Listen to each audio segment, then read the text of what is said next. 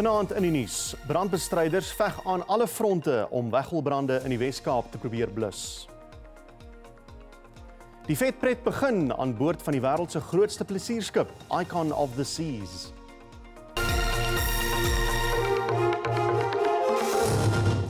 Goeienaand en baie welkom by die verkorte Sondag-aand bulletin. Natuurbewaarders is in 'n ewige stryd gewikkel om skaars en ekologies sensitiewe renosterveld en die Elandsberg Natuurreservaat teen brande te beskerm. Dit terwyl ewige brande voortwoed in die Brede Vallei en Witzenberg gebiede van die Kaapse Wynland. Meer as 150 brandbestrydingspersoneel wat verskeie instellings insluit, werk hard daaraan om die brande onder beheer te bring. 'n Reuse veldbrand wat vroeër op die Tygerbergheuwels gewoed het, is wel onder beheer gebring. Byna 20.000 hektaar van grootliks inheemse plantegroei het reeds verbrand. En hoewel omgewingsbewaarders nie te besorg is oor die 12 tot 15 jaar oue fynbos nie, is hulle erg bekommerd oor die seldsame en ekologies sensitiewe renosterveld in die reservaat. Ons is bietjie bekommerd. Renosterveld is 'n skaars en bedreigde veldtipe. Ons het hard probeer om die vuur daar uit te hou. Ons het teenbrand gebruik om die vuur in die berg te hou en uit die veld uit te hou, sodat hy nie die res van daai renosterveld stukke wat oorbly uitgebrand het. Volgens die owerheid het sterk noordwestelike wind oornag hulle bestrydingspogings by Fairy Glen en Woester bemoeilik. Ons het op die oomblik 2 brande, die een in Fairy Glen net bo Woester. Daarso het ons 2 flanke, die westelike flank doen goed. Hulle hoop om teen vanmiddag of laatmiddag dit te kan inkamp. Dan is daar nog 'n flank in die kloof op. Daai flank het ons 'n bietjie bekommernis oor. Dit is besig om te beweeg na 'n area waar daar bloekomplantasie is wat baie oud is, so daar's baie brandstof daarso en dit vat net 'n vonkie in daai droë brandstof om dan daarso 'n bietjie aan die brand te kom. Die Kleutjieskraalbrand wat maandag ontstaan het langs Beinskloof beweeg waar talle strukture en huise bedreig is. Toe die wind begin te optel het dit baie uit beheer het geraak en so moet hulle almal ingekry het en almal het nou baie lekker vir mekaar gehelp, die boere en al die mense en die plaaswerkers en almal het mekaar gehelp.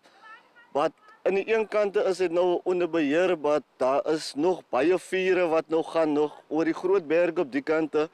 Is daar nog groot bosse en bome hierso waar die brandweermense nie kan ingaan nie, maar die helikopters kan ook maar net hier en daar is. Sowat 40 strukture het by Kleutjieskraal en 4 by Fairy Glen in die slag gebly. Vanessa Puna, SABC Nuus, Kaapstad. Die leier van Build One South Africa, Mmusi Maimane, glo die komende algemene verkiesing sal beslissend wees vir die toekoms van Suid-Afrika. Maimane het tydens die lewering van sy party se verkiesingsmanifest onder meer beloof dat Bossa meer as 2 miljoen werksgeleenthede sal skep sou hy die verkiesing wen. Hy sê die ANC-regering se onderwysstandaarde lei tot wanopvoeding van kinders. Build One South Africa toets sy gewildheid vir die eerste keer vanjaar in 'n algemene verkiesing. Werkskepping is hoog op Bossa se prioriteitslys. We are going to deliver in the next 5 years when we come into government, a government that delivers 2 million jobs in every household in this country. Amandla! Maimane was ook krities oor die gehalte van onderwys in die land. In other places, people speak about generative AI, ChatGPT, and in other places, our young people cannot read for meaning. So to fix our education, we have to ensure that we give quality teaching from early childhood development, all the way to tertiary degrees.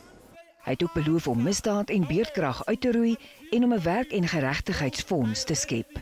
We're going to establish a jobs and justice fund so that businesses who don't have capital can benefit from this fund. We have to ensure that particularly South Africans who are left behind can participate in the economy.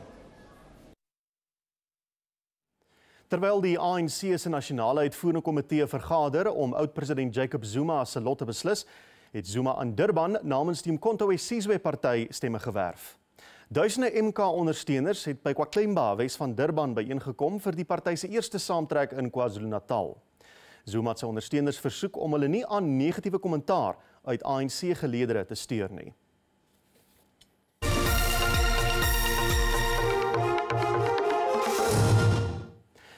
Die Italianer Yannick Sinner is die 2024 Australiese Ope manstenniskampioen nadat hy die Rus Daniil Medvedev in Melbourne geklop het. Sinner het aanvanklik gesukkel, maar in 5 stelle 3-6, 3-6, 6-4, 6-4 en 6-3 koning gekraai. Die Blitsbokke moes met die 5de plek tevrede wees in die Perth Sevens toernooi in Australië, toe hulle 24-5 met Frankryk in die uitspeelstryd afgereken het. Die voorlopers in die wêreldreeks, Argentinië, het die gasheerland 31-5 in die manseindstryd verneder. Die Suid-Afrikaanse vrouespan het 10de uit die 12 deelnemende spanne geëindig. Die nasionale vroue cricketspan het hul status as geskiedenismakers gestand gedoen. Die keer het Laura Wolvaart en haar span die eerste oorwinning in enige formaat van die spel oor hul Australiese eweknie behaal. Die Proteas het danksy Wolvaart se onoorwonne 58 die Aussies met 6 paltjies verslaan in die tweede T20 kragmeting in Canberra. Die beslissende kragmeting vind Dinsdag in Hobart, Tasmanië plaas. Wolvaart is as speler van die wedstryd aangewys. In golfnuus het die Deen Torbjørn Olesen sy 8ste oorwinning op die DP wêreldtoernooi reeks behaal. Olesen het die Ras Al Khaimah kampioenskap in die Verenigde Arabiese Emirate met 'n allemintige 6 houe beklink. Die Suid-Afrikaner Brandon Stone het nie gesamentlike 4de plek klaargemaak. 8 skole in die Nelson Mandela Bay streek gaan baat vind by 'n sportontwikkelingsprogram wat die Suid-Afrikaanse Hokkievereniging en die Departement van Sport, Kuns en Kultuur onderskryf. Die gewysigde hokkieprogram kan op enige plat oppervlak gespeel word, selfs in klaskamers, en maak deel uit van die skole se kurrikulums waar dit tydens liggaamsopvoedingklasse gespeel word. Met 'n gebrek aan hokkiefasiliteite word die aangepaste hokkieprogram goed in die Oos-Kaap ontvang. Die betrokke instansies is vol vertroue dat dit volhoubaar sal wees. Die aangepaste hokkieprogram kan op enige vlakte gespeel word. Solank as dit gelyk is, dan kan dit gespeel word. Dit is ook deel van liggaamsopvoeding. Dit is die rede waarom ons dat dit so belangrik is dat ons die kinders in ons gemeenskappe geleentheid gee om hokkie te kan speel. It's important for us to introduce codes that are rare, codes that are non-existent in the township, such as the hockey and others that we will be introducing in the future, purely for inclusivity and the participation. Die leerders ontvang die nodige hulpbronne om op beginnersvlak aan hokkie blootgestel te word, asook om klinieke af te rig. Onderwysers word ook onderrig om afrigtingsvaardighede aan te leer. Daar word beoog om volgende jaar meer skole te betrek. Ons sluit af met die wêreld se grootste passasiersskip, Icon of the Seas, wat uit die Miami hawe in Florida in die VSA wegvaar op sy 7-daagse nooiensvaart na die Karibiese eilande. Die bilie van 'n vaartuig is 365 meter lank, 20 dekke hoog en 250.800 ton swaar en gee passasiers die gevoel van 'n vakansieoord, 'n pretpark en 'n strand op die see. Altesaam 5.610 passasiers en 2.350 bemanningslede maak die nooiensvaart mee. Dit ten spyte van omgewingsgroepe se vrese dat die vloeibare aardgas aangedrewe vaartuig skadelike metaan in die atmosfeer sal vrystel. En so vaar ons op weelderige wyse die werksweek binne. Tot môre aand om 6:30. Totsiens.